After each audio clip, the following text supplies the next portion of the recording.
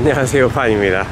네, 오늘은 이제 치앙마이 마지막 날이고 내일 치앙라이로 떠나는데 맨날 막 사원만 가는 것 같아가지고 오늘은 그냥 먹으러만 다닐까 생각을 하고 있습니다. 치앙마이 올드시티는 한국에서 조금 유명한 맛집이나 뭐 그냥 봐놨던 곳들 한번 쭉 둘러보고, 그리고 나서 이제 호스텔로 돌아가가지고 내일 치앙라이로 떠날 짐도 조금 패킹하고 뭐 그러도록 하겠습니다. 그러면 네, 오늘은 아무것도 안하고 진짜로 그냥 먹고 뭐 좀 쉬다가 먹고 네, 소화시키다가 걷다가 먹고 그러도록 할게요. 네, 그럼 가보도록 합시다.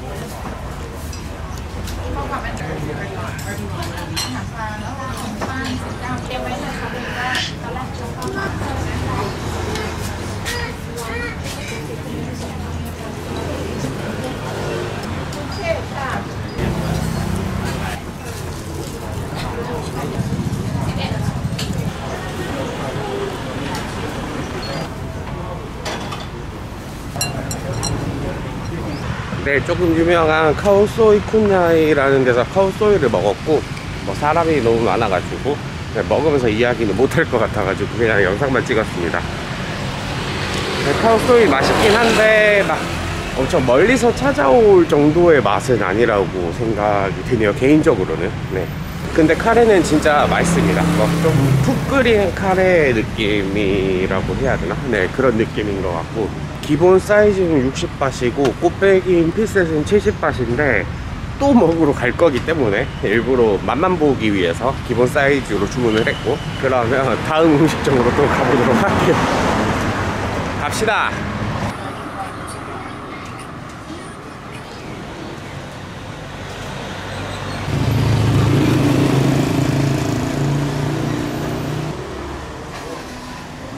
네, 두 번째로 도착한 곳은 한나 카페라는 곳이고 한 1km 정도 걸어오니까 소화가 다 된 기분이네요. 뭐 어울리진 않지만 또 브런치를 조금 좋아합니다, 한식만큼. 그래서 에그 베네딕트를 주문을 했고 뭐 나오면 한번 먹어보도록 할게요. 뭐 여기도 마찬가지 이제 막 실내가 아니라 가지고 조금 더운데 뭐 선풍기가 있어서 나름 괜찮은 것 같습니다. 참, 에그 베네딕트의 가격은 130바트이고 보통 토스트는 한 7, 80바트? 뭐 샐러드도 한 90바트 내외더라고요. 그러면 기다렸다가 한번 먹어보도록 하겠습니다.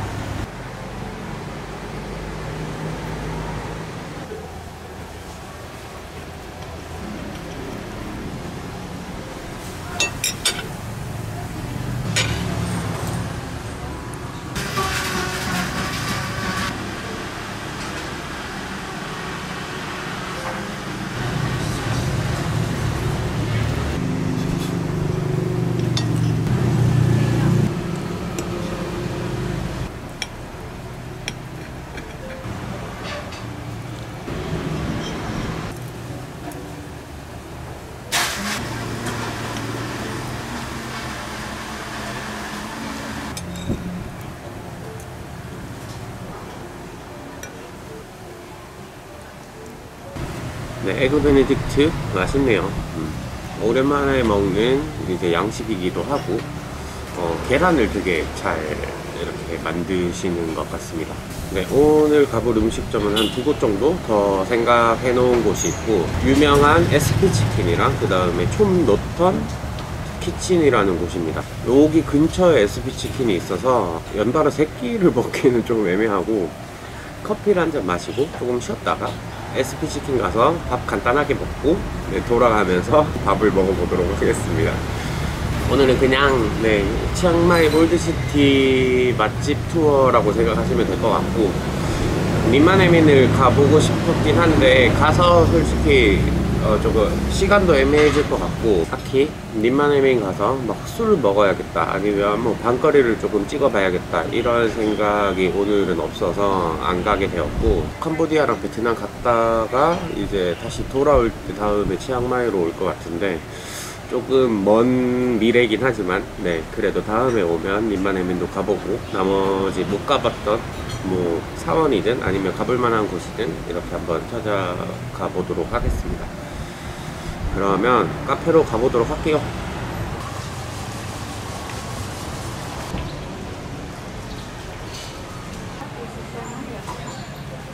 근데 사실 단 걸 안 좋아해가지고 라떼를 잘 안 먹는데 그냥 라떼를 한번 시켜갖고 달지 않게 해달라고 했습니다. 살짝 먹으면서 조금 쉬다가 또 밥 먹으러 가보도록 할게요.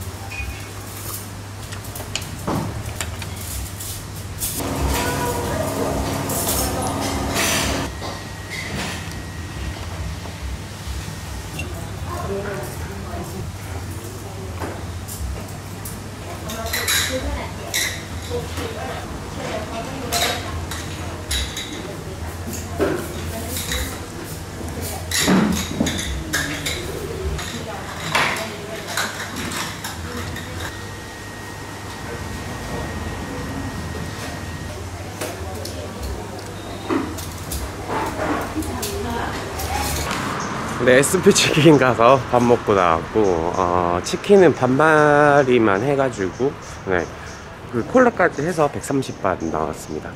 95밭에 이제 카우니어우가 15밭이었고 콜라가 20밭이네요. 이제 좀 배부른 것 같습니다. 맛은 우리가 흔히 먹는 옛날 통닭 맛? 그 트럭에서 파는 그런 옛날 통닭 맛인데 조금 살이 더 부드러운 느낌이고, 살짝 마늘 같은 걸로 양념을 해가지고 조금 단맛도 있고, 근데 또 어떻게 보면 좀 슴슴한 그런 느낌입니다. 닭을 어떻게 저렇게 만들었는지 모르겠는데 그냥 살이 부들부들 해가지고 뭐 가슴살도 퍽퍽하지 않아가지고 무난하게 먹기는 좋을 것 같네요. 그러면 호스텔 쪽으로 돌아가가지고 조금만 쉬다가 또 저녁을 먹으러 나가도록 할게요. 호스텔 1층에도 카페가 있어가지고 거기서 또 커피를 한 잔 먹었는데 그냥 쉬면서 커피 한 잔 먹었습니다. 그리고 조금 저녁이 되어서 나왔고 또 먹으러 가보도록 할게요.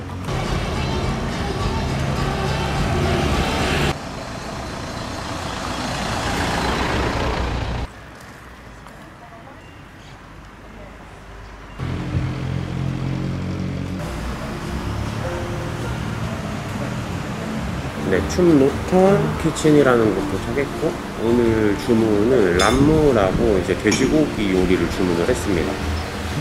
아침에는 태국식 국수를 먹고, 점심 때는 아메리칸 브런치를 먹고, 그 다음에는 이제 좀 한국식 같은 치킨을 먹으니까 다시 태국 음식이 조금 먹고 싶어서 태국 음식을 주문하게 됐고, 이게 모르겠네요, 향신료가 얼마나 들어가 있지. 저도 막 그렇게 고수를 좋아하는 편이 아니라서 일단 먹어보면 알 것 같습니다.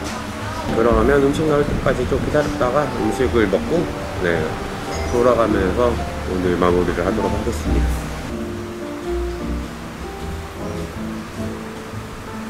람문이 이렇게 나오네요.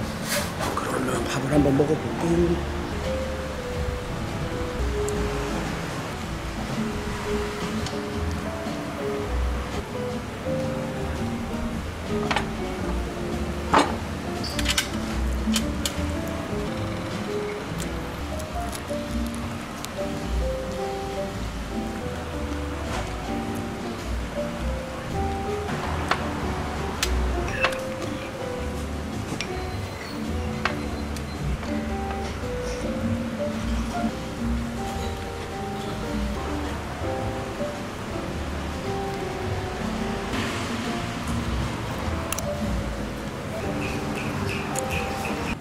밥 먹고 나오니까 진짜 저녁이 되었네요.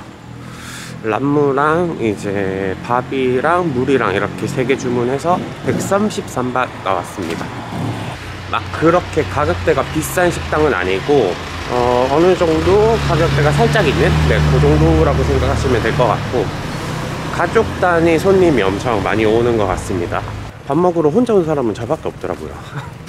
네, 그러면 돌아가는 길에 호스텔 앞에 고양이한테 줄 추르를 하나 사가지고 고양이 밥 먹이고 들어가서 씻고 짐 정리를 하면 되지 않을까 생각을 하고 있습니다. 그러면 호스텔로 돌아가도록 할게요.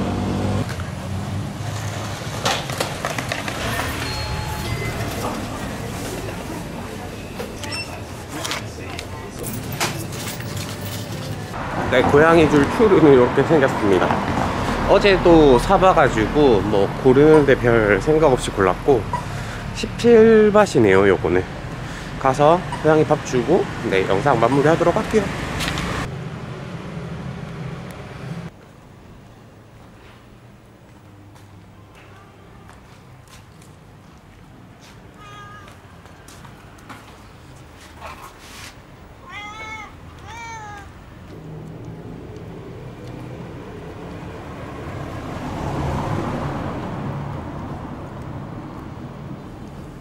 이렇게 잘 먹고 있습니다.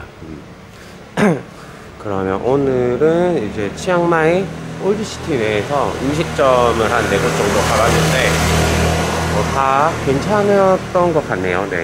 마지막에 람무는 조금 짜가지고 밥을 먼저 빨리 먹어버려서 조금 남겼고, 뭐 평균적으로 다 괜찮았던 식당이었던 것 같습니다. 그러면 오늘 영상은 여기에서 마무리를 하고 올라가서 씻고 이제 내일 치앙라이로 떠날 준비를 해보도록 할게요. 치앙라이 갈 때 다시 영상을 남겨보도록 하겠습니다. 그러면 오늘 영상은 여기까지입니다. 안녕.